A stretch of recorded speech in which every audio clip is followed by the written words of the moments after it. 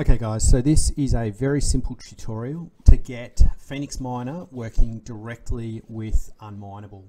And it's being made at request, so some people asked for it.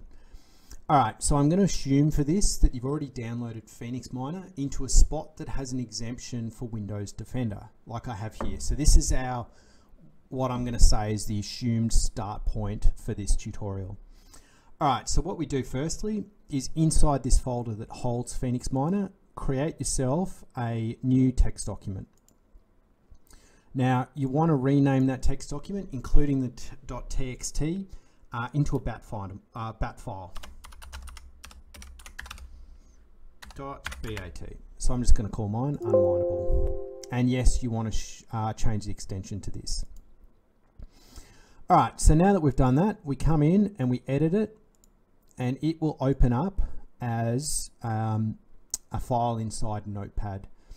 Now if you go down into the description of the video, you're going to see a string that I want you to now cut and paste into that file, and the string is as follows.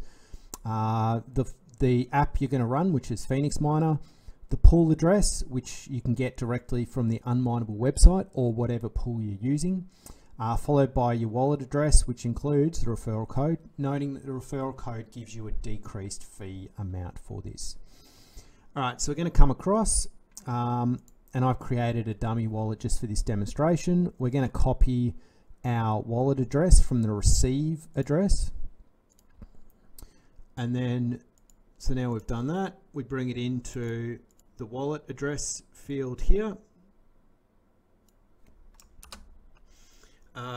And then our worker name, I'm just going to change this to worker ph. All right, once you've done this, just save out the file, and then we come down and we run it.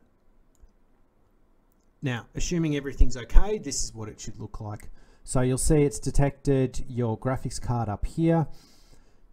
It'll start doing its stuff, and after a couple of minutes, once it's loaded all the stuff it needs into the memory of the graphics card, it will start generating a hash, and you'll see that here. So this blue should change from 0 to a number, and that number will be based upon ultimately the compute power of the graphics card that you have installed.